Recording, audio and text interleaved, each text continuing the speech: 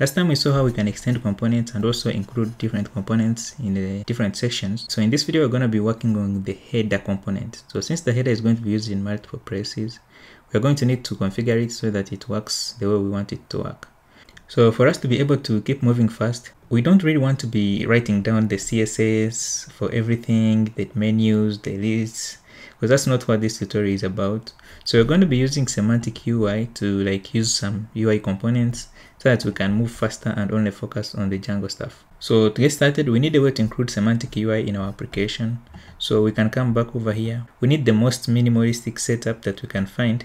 So let's go ahead and look for the CDN. So I'm going to type here Semantic UI CDN. We also want only the CSS. We don't care about JavaScript. It's going to load up. We want CSS. So this, just going to copy the link tag, and you know where we can include it in the base. So I'm going to come back over here and include this CSS file. And now if we come back to our application and refresh, you see that now our header is looking different and we are using a different font for all this. So now to continue, when it comes to the header, I'm going to go to the header component. So over here, I'm going to bring in this HTML. So this is basically HTML. If we save and take a look here, let me refresh, you see that we have like this drop down. We have the link to create a to-do, these links to login and log out, and here we should have an image. In fact, let's first fix that. So we know we are loading static. So here where we have the logo, let's use our syntax to get in our logo. So you know we do static and then the URL. So the URL here is gonna be, of course, img/logo png and save. So let's come back over here, and so now we have the logo being shown. So now this HTML here, you can pause the video and copy it out if you're following along, or you can quickly grab it from our GitHub repo, which I will leave the link in the description. But basically all it is just these list items with the semantic classes, so they look better. So feel free to pause the video and copy them out. I'm going to be taking off this terminal here so you guys can see most of it. So right now this is how it is. We have that div with the menu. So we have the container to make sure things don't go here or here. Then now we have the right items, which are these, and on the left we have the logo over there. So we also have these other links to basically do other things. So feel free to copy it out. I guess now you can view all of it. Okay, so moving forward, we don't really want to show links like create to do when the user is not logged in. We don't even want to show this when the user is not logged in. We only want to show login and register. So whenever you're in the context of a template, you have access to a few things that Django basically gives. So whenever you're in a template, you have access to the request context. So the request is what contains things state like if a user is logged in or not. So what we want to do now is to use the request context. We can come back over here and we use these tags here. Of course, we've seen them before. So here we can do if request, then we want to do .user, then we want to do is authenticated. So this gives us a true or a false value. So whenever a user is authenticated, then we want to go ahead and show them the create to do and also the logout button. Okay, so that should stop over here. So I'm going to move it inside here. So I'm going to bring it here, and then so here we can have an else. So to have an else, we also want to do that syntax, and this now have else.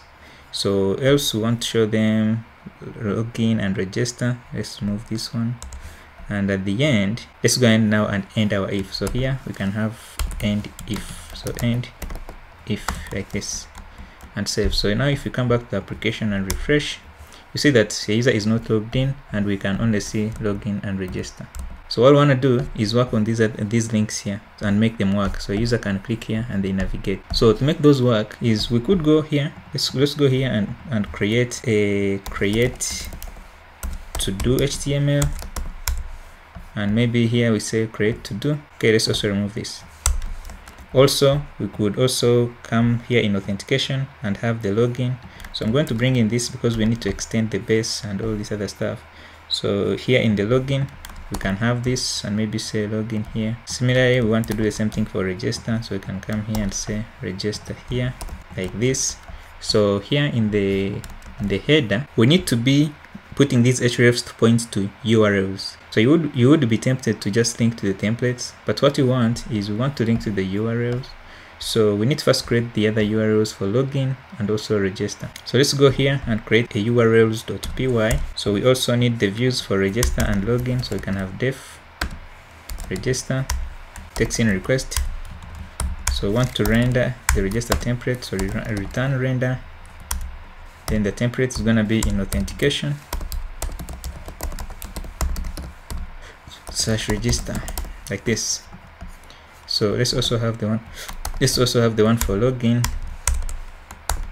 So it's gonna be login here, and this should be .html. Similarly, should have .html here. Okay, so we need to wire these in our URLs. So if we took a look at how we wired the ones in to do, so in these URLs we have the URL patterns. So I'm gonna copy these and just come back over here and bring them in.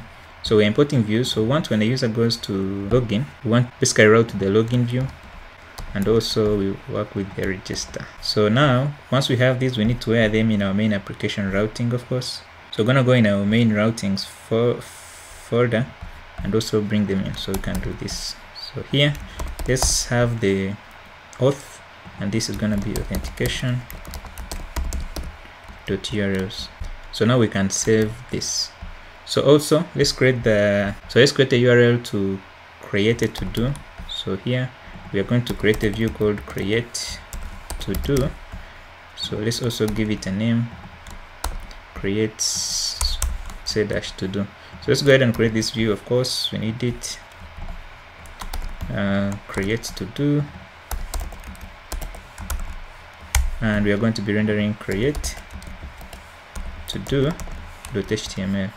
So hopefully if we did everything correctly, if we come back to our server, it should still be up, and clicking login. So right now when we click this, nothing works. So we need to wire that one up. So if we go back to our header, if we wanted to access the login URL, we would come over here and we use this syntax here.